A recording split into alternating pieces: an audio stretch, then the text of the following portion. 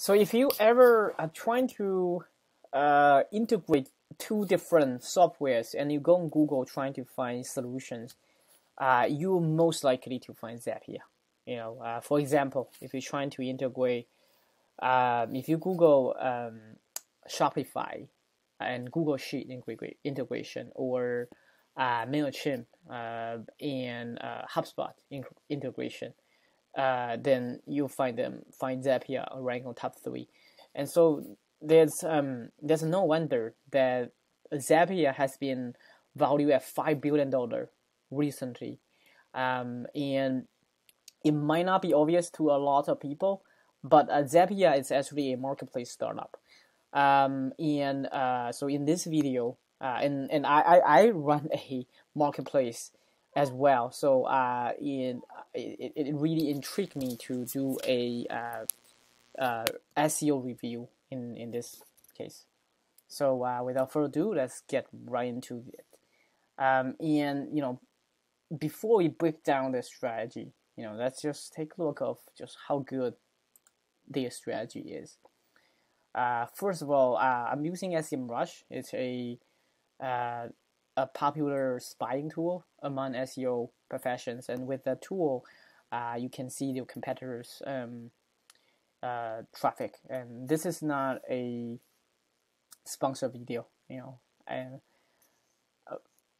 first of all, they got 12 million monthly visits, and they it's actually 6 million unique visitors. If we take a deeper look of their sources, then you find that search has the biggest percentage.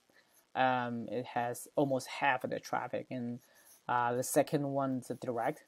I would actually expect they have more direct traffic because it's a tool that you keep going back. I mean, I use Zapier like 3-5 times a month, so I expect this to be higher, much higher. And so also, what keywords do they rank for? All right, and there's a limitation with the tool. I can only looking at one country at a time, and also this is a desktop version. And on desktop and in USA, this is what the traffic trend look like, and this is the amount of keywords that it rank for. It rank for, of course, Zapier. This is called a branded search, and people go on Google and type in the brand's name, branded search. So that branded search actually this shows that the better your SEO strategy is, and so they rank for Gmail, and when you Google Gmail, they rank on number 17. But that simple one, because the search volume is so high, so this keyword alone is getting them 55,000 of them. That's incredible.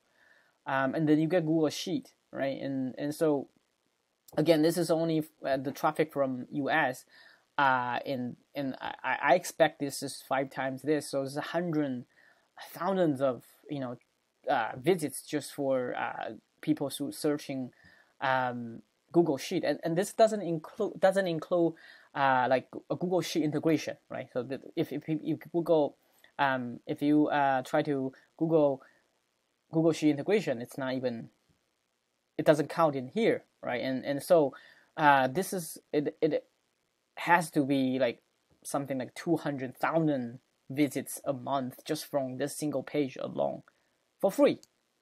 So incredible. And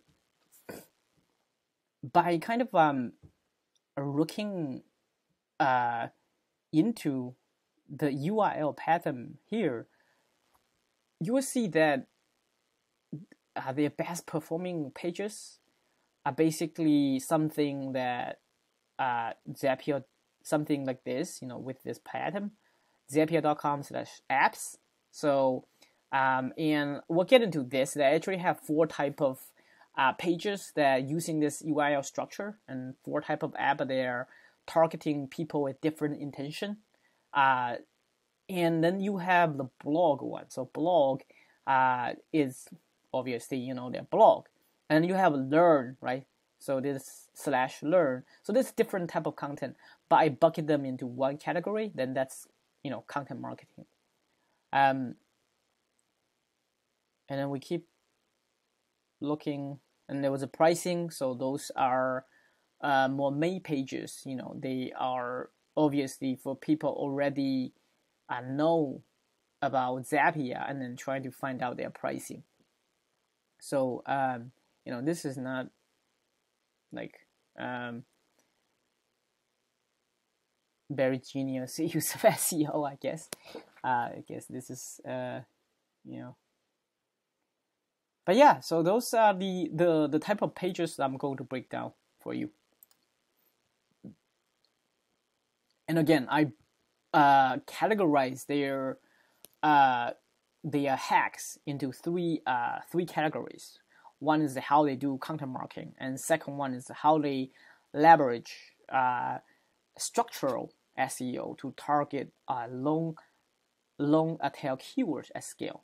Now that's the keyword, at scale, okay, and that's the tougher part.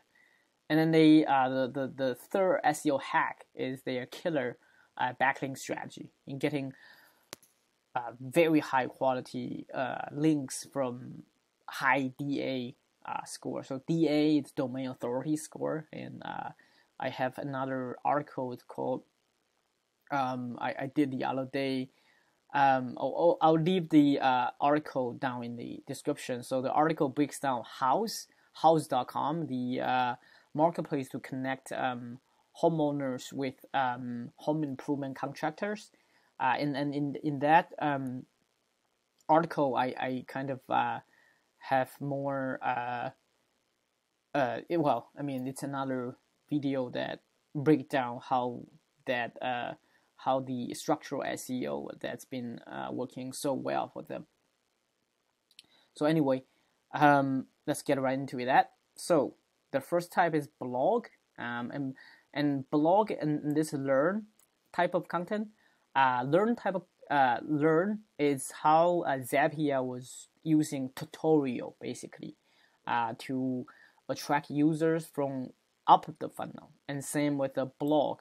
So before I dig into each one, I probably should have mentioned that typically user will go through this typical buyer's journey. It's you got the unaware, and then you have the aware stage, and you have the consideration stage, and then you have the decision stage, right? So blog and also tutorial is targeting people who might not aware of Zapier, and that's sort of attacking them when they are not really looking for integration, or they are looking for integration, but they are evaluating if there's solution online to do that. So with this site command, if you use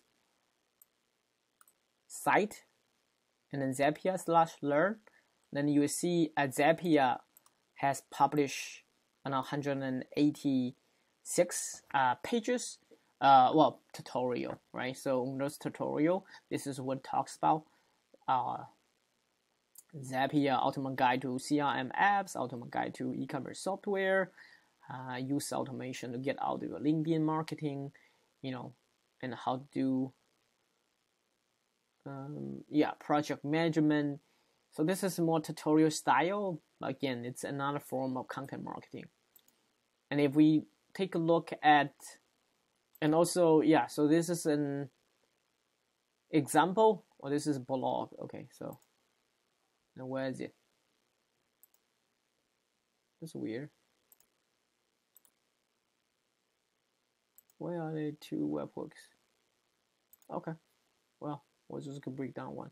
And then blog, if I use this same common, site plus and then zapier.com/blog, then you will see that they have published around 4,000 articles so far. So that will include their updates. How tiny a powerful app name Alfred changed. Beyond the form, how type form received decades of whatever. So yeah, so this is less useful. I guess they are trying to be streamlined meeting. This is more like news, so. But the other one, this one, I don't know why they categorize here blog. It looks like this should be categorized as learn, as the tutorial type. And this one alone, let me see. So this is another breakdown of their apps, and we get into this later.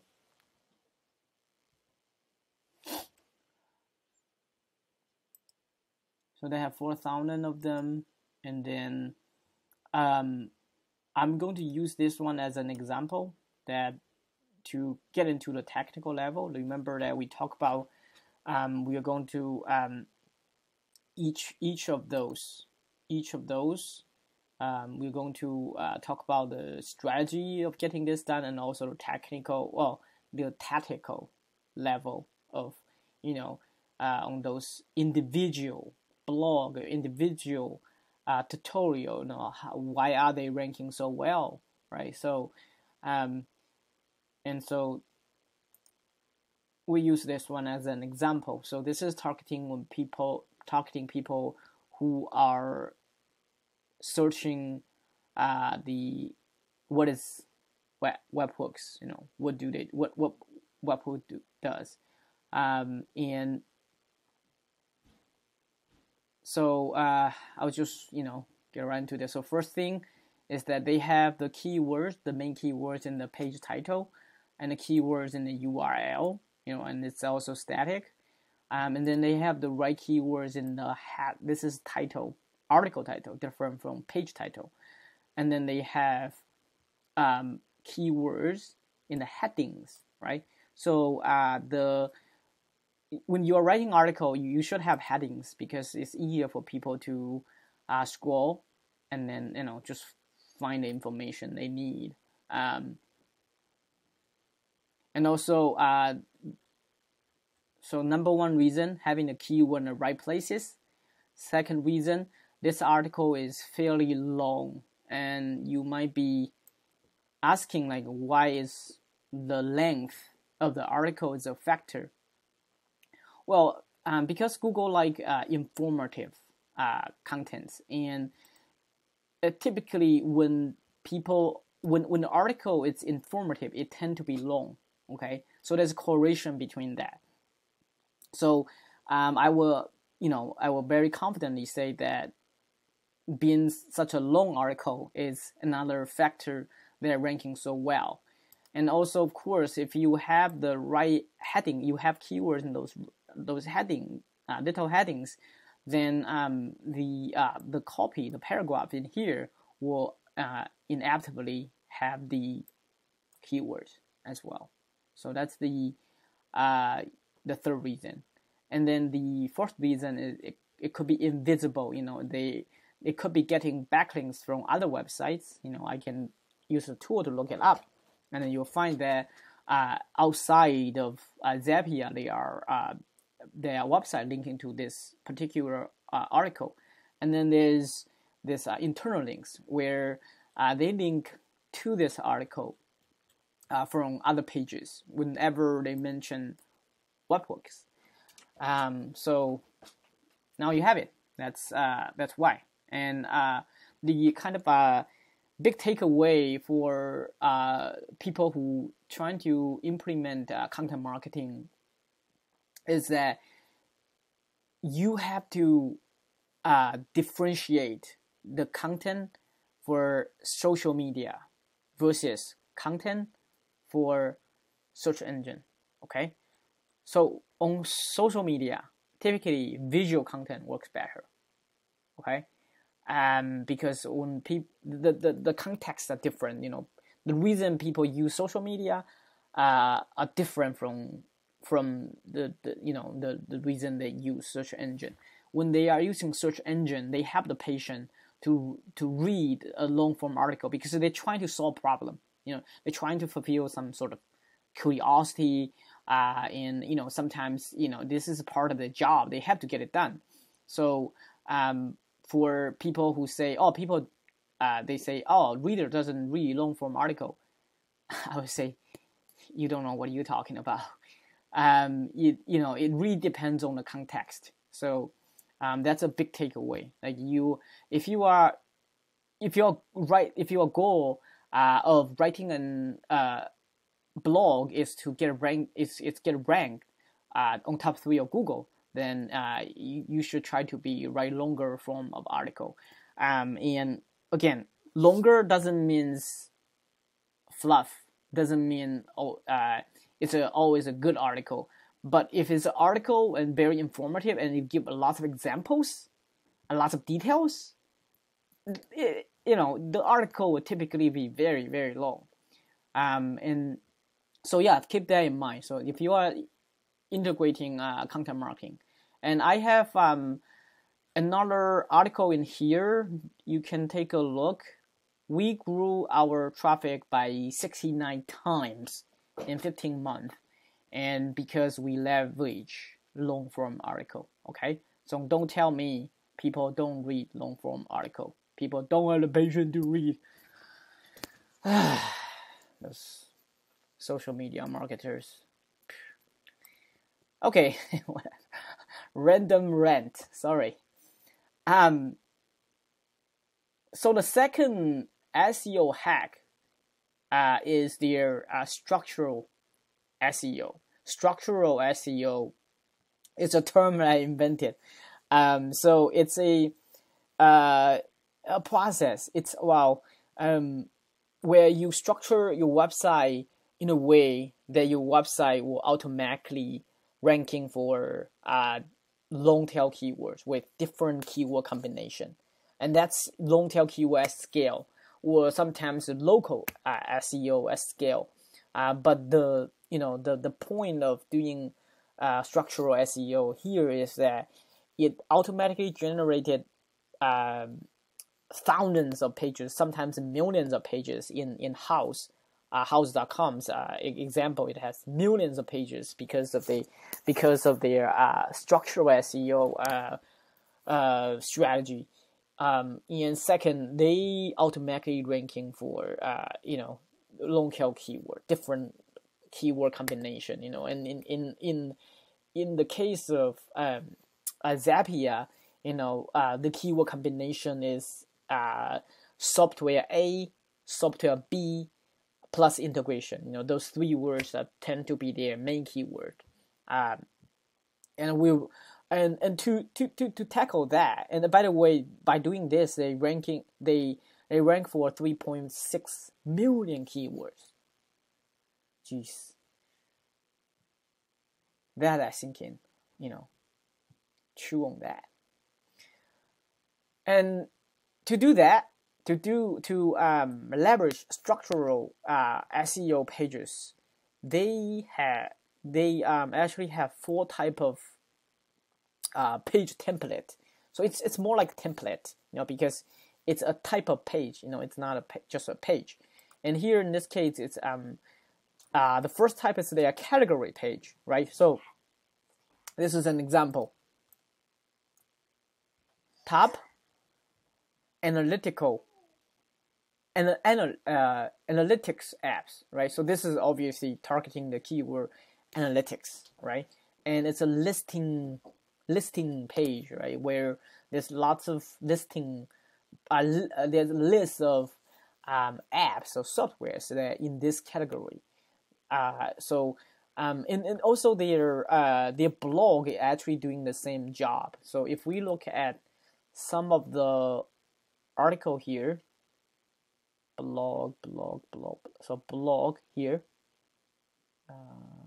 how to use RSV. No. best URL shortener, best to-do list apps. So let's open one. I'm gonna let it load.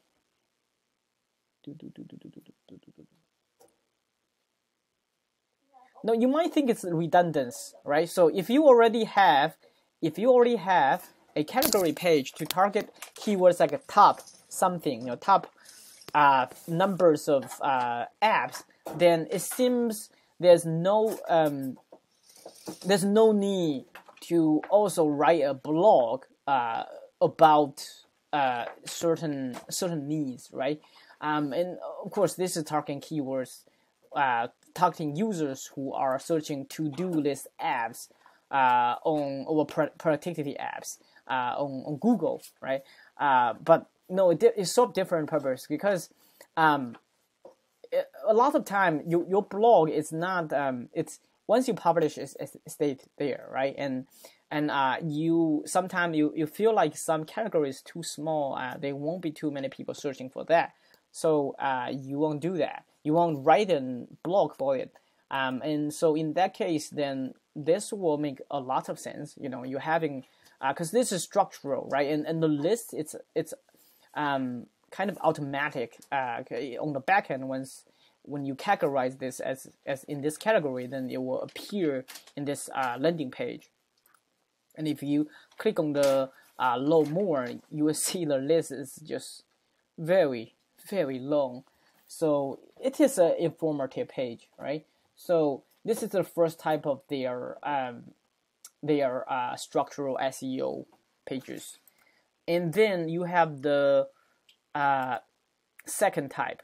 Then it's a dedicated landing page for each app, right? So that just say that if I Google Shopify integrations, right, then you'll find this page. You'll find this page rank on top 3, right? So and in this page is like, okay, we are going to talk about what Shopify is and what are the available integrations on the software, or popular. Let's give it that way, popular, because it actually it can integrate with more than 3,000 of them. But that's just a whole lot of them. And also the second and the third type is app to app integration. So that means choosing, let's just say, let's pick one. Maybe Shopify with Google Sheet, right? So this is an example. So this is separate. This is delicate landing page, right? And then there's a fourth type of page. So a delicate landing page for each trigger to action. So that means every single one of those has a delicate page. So if I click open this, well, I already did, and click detail, it'll take me to this page, and it's the specific trigger and actions in Zapier, and you will see this will create just how many landing pages out there.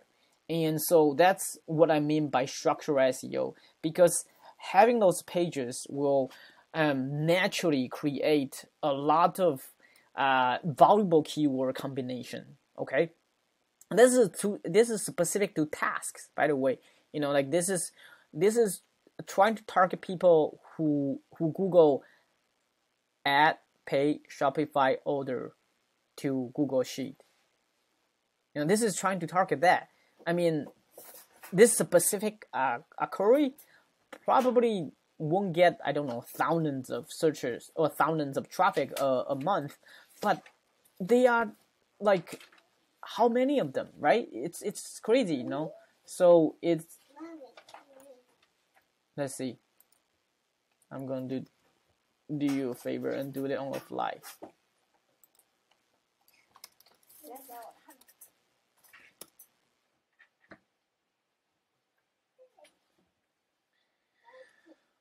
Okay, there's 216,000 of them. They are app related. So this is what I mean by structural SEO. Using structural SEO to target long tail keywords at scale. So, and you might be wondering, then just creating those pages is enough? No, this is strategy. So getting those page structure done is a strategy, but you have to think about this in a technical, tactical level as well, and that's on each those landing page. What you need to do in order for those individual landing pages to rank well, right? So in this case, let's take one as an example. I'm trying to wrap up this video.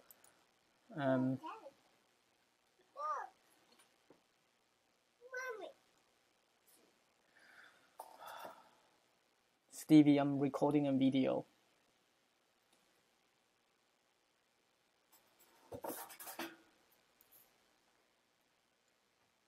Sorry, my son. Anyway, so let's take this one. Okay, I think this one is better. What does this page have? Or what's the best SEO practice to make this specific page to rank well on Google? So let's start with the page title. So again, including keyword at the right places. Okay, and when I say right places, I really mean first, page title. Second, the keywords in the static URL. The keywords in the title.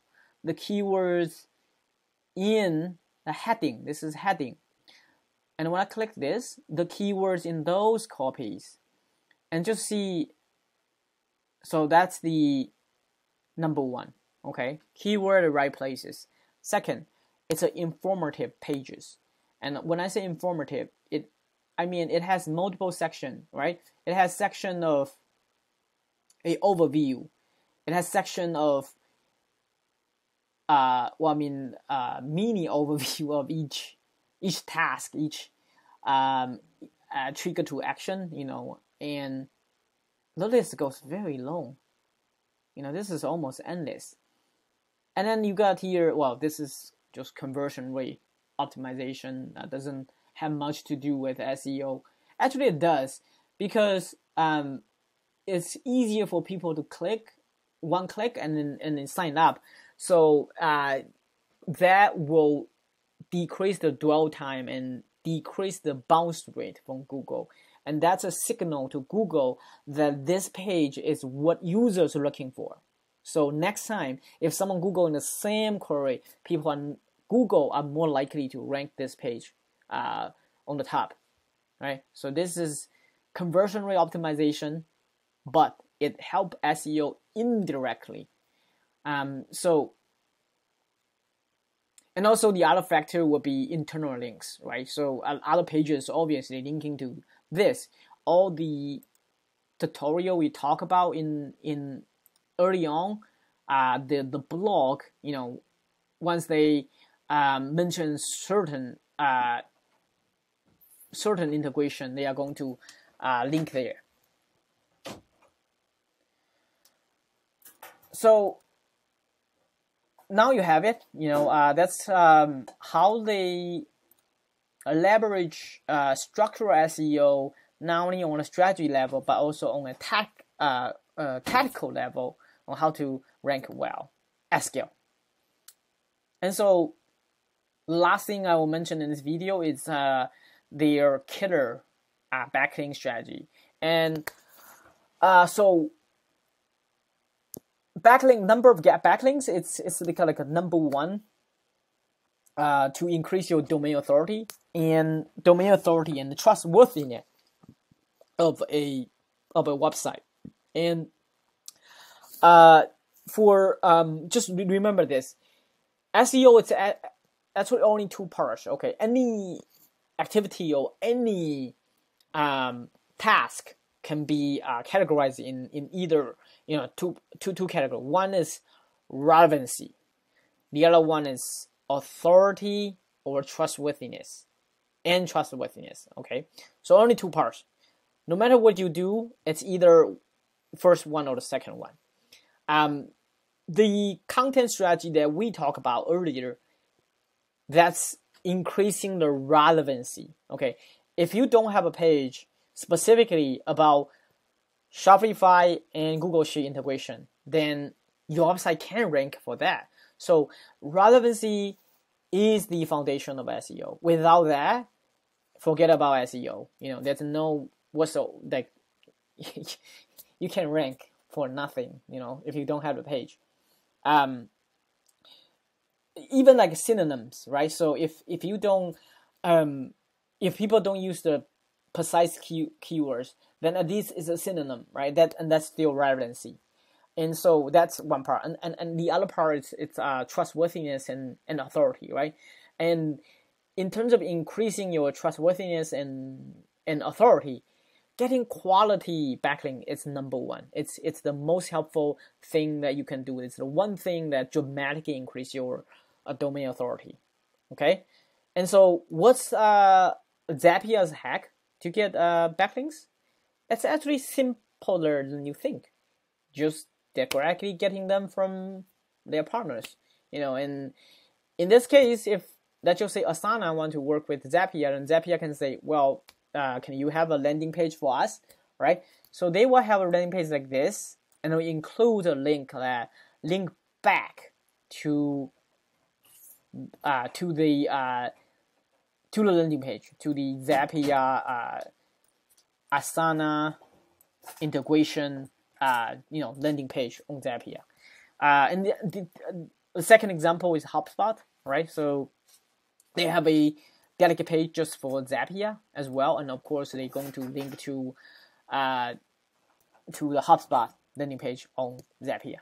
Okay, so now you have it. From the SEO, from the